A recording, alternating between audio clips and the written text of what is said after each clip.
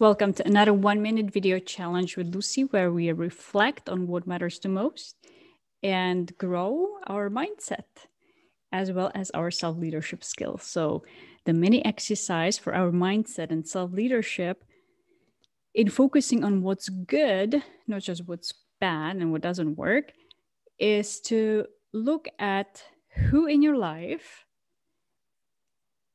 gave you a positive role model when it comes to what are healthy, happy, balanced, loving, kind relationships.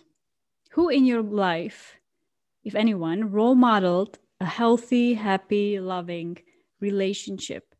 How did they behave? What is it that you really like about their relationship that inspires you, that you really like? Pause and reflect, or even an aspect of a relationship. What is it?